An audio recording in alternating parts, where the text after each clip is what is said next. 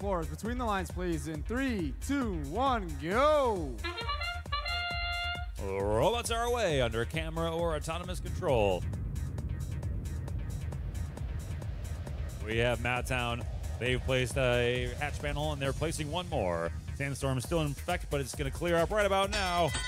And now our drivers have full line of sight.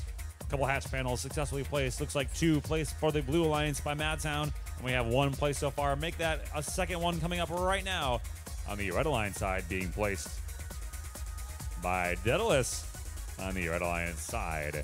Very close match, only a 1-point difference so far. There goes one more placement by Madtown and some cargo on the way from 2085. That's Robodogs bringing some cargo into that cargo ship. It looks like 4 pieces delivered so far on the Blue Alliance side cargo ship and 2 pieces delivered so far on the Red Alliance.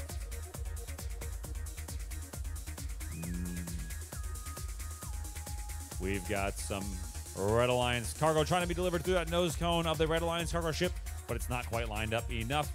Daedalus coming through with another hatch panel placed successfully, but their alliance partners standing in front of the loading area. It may be difficult to get some cargo into that ship that Daedalus has been filling up with hatch panels.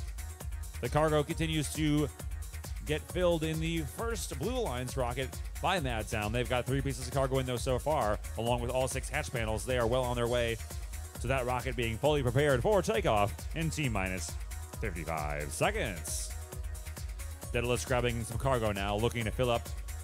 They've completed, or almost completed, filling up the rocket in the back for Red Alliance.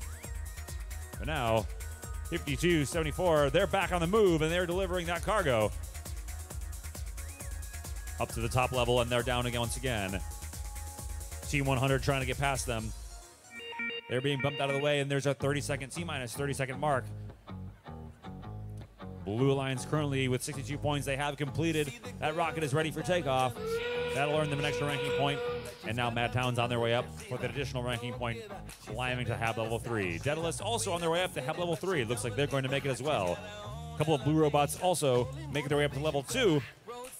Wildhats trying to take the ramp to level 2. They got T-minus 2, 1.